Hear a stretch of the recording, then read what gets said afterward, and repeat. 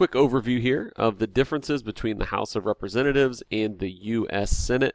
There are lots of differences between these two, so we're just going over the main differences as far as the requirements to get into the House and Senate and some of the major differences between them. But you will always want to refer back to your lessons to get some more detail about this and look into lots of different specific differences between these two. First, let's talk about why there is a difference between the House and Senate. Why do we have these two parts to our U.S. Congress? So this goes back to Unit 2. If you remember, the Founding Fathers were undecided, were split when trying to decide how to structure our Congress. States with small populations feared that the larger states would dominate if we only looked at representation based on population. And then the large states who had a big population didn't want small states to be able to block everything they wanted to do. They wouldn't want small states to have equal say and be able to block something that maybe the majority of the country's population would want, but that was being held up by smaller states in some way. So they did finally reach a compromise, the idea being let's have two chambers, which is also known as a bicameral legislature. And we're going to have a House of Representatives divided up by population and a U.S. Senate that is equal representation for each state. And you can see there were some pretty big differences here. I've got a document here. This is a primary source from the first census that we had when we counted up our population, the 1790 census. And you can see here Virginia had a population of over 747,000 people.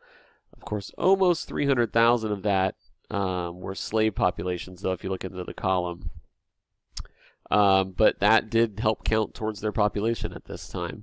But you could see where a state maybe like Rhode Island, who only had 68,000 people total, would be a little concerned about being dominated by states like Virginia, Pennsylvania, New York, North Carolina, who have these large populations. So that's part of the reason that we had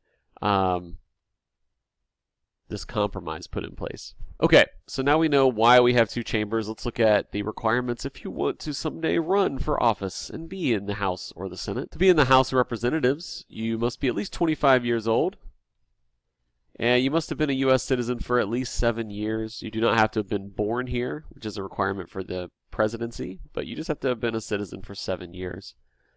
And you must live in the state you are representing. Now remember, in the House of Representatives, you're just representing usually just part of the state. So you just have to live somewhere in that state.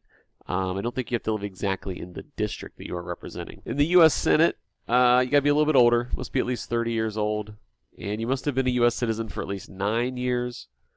And you must reside in the state you are representing. And as a U.S. Senator, you do represent your entire state. Let's look at some other differences between these chambers.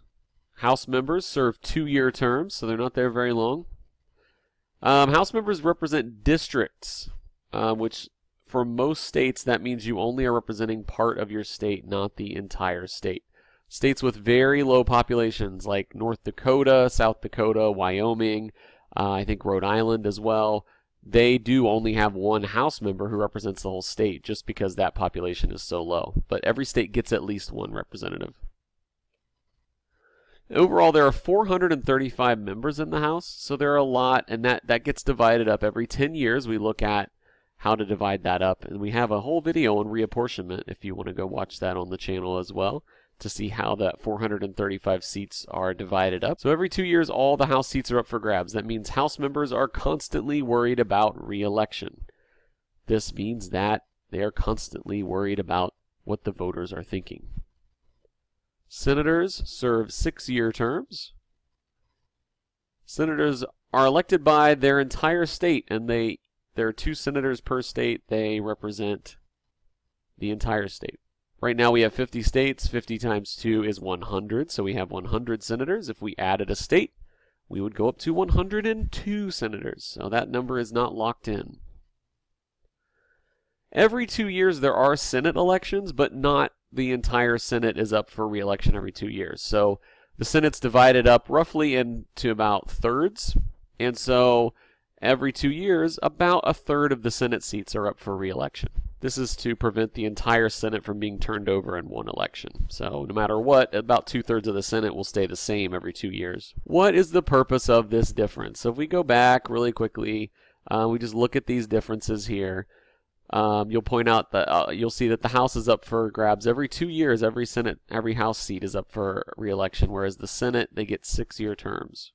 So why do we have this difference? The Founding Fathers did not really trust voters that much. At the time, voters did not directly elect senators. You didn't really directly elect the president because of the Electoral College.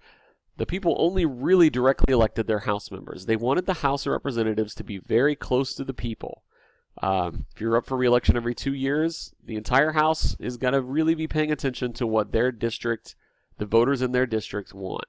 Senators serve 6-year terms. They don't have to worry as much about the day-to-day politics because they have 6 years before they are running for re-election again.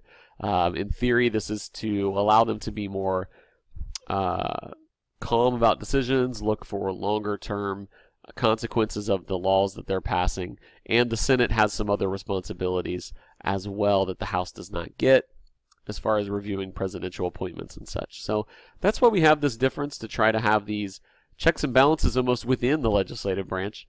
So hopefully this has helped you see not only the different requirements for the House and Senate, but also some differences between how they're structured. If you do have any questions, let your government teacher know, and thanks for watching.